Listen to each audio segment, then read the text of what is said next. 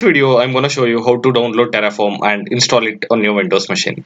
In my previous video, I had given a brief introduction to what Terraform is and what are the advantages and applications of Terraform. So if you have not checked out that video, please make sure you check out that video.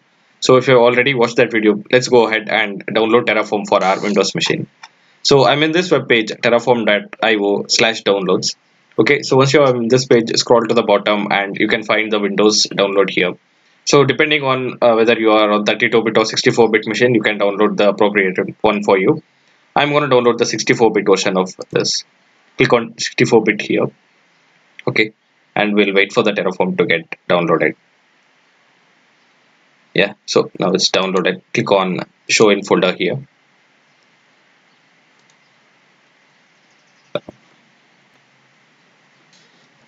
Okay, so once the download is complete, you can see the zip folder here in your downloads folder.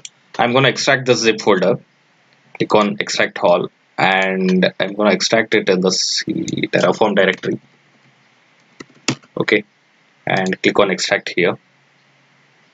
So once the extract is complete, you should be able to see the Terraform application file in your Terraform directory. Okay.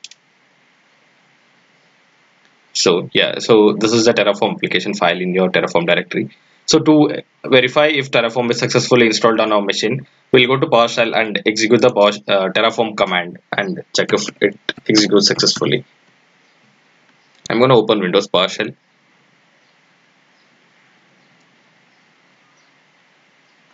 And execute the Terraform command. Okay.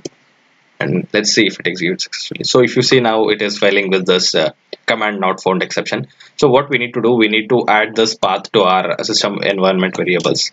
Okay, to do that, I'm gonna search for environment variables here.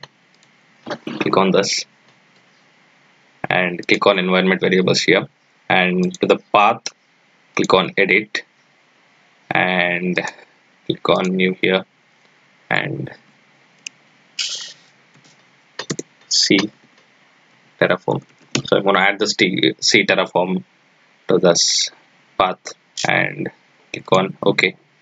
So now let's check. Let's close the PowerShell and reopen it again to make sure that the path is loaded. I'm going to open PowerShell again. So now I'll execute the Terraform command and see if it runs properly.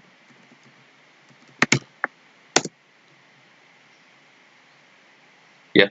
So if you see now, the command executed properly, and it is showing you all the common commands like apply, destroy, get, and all those. So now the Terraform is successfully installed on our Windows machine. So yeah, that's it for this video. We have learned how to install the Terraform on our Windows machine. In my next video, I'm going to show some hands-on videos on how to create resources and how to write the configuration files in HashiCorp configuration language. Yeah, so that's it for this video, and I'll see you in the next video. Thank you.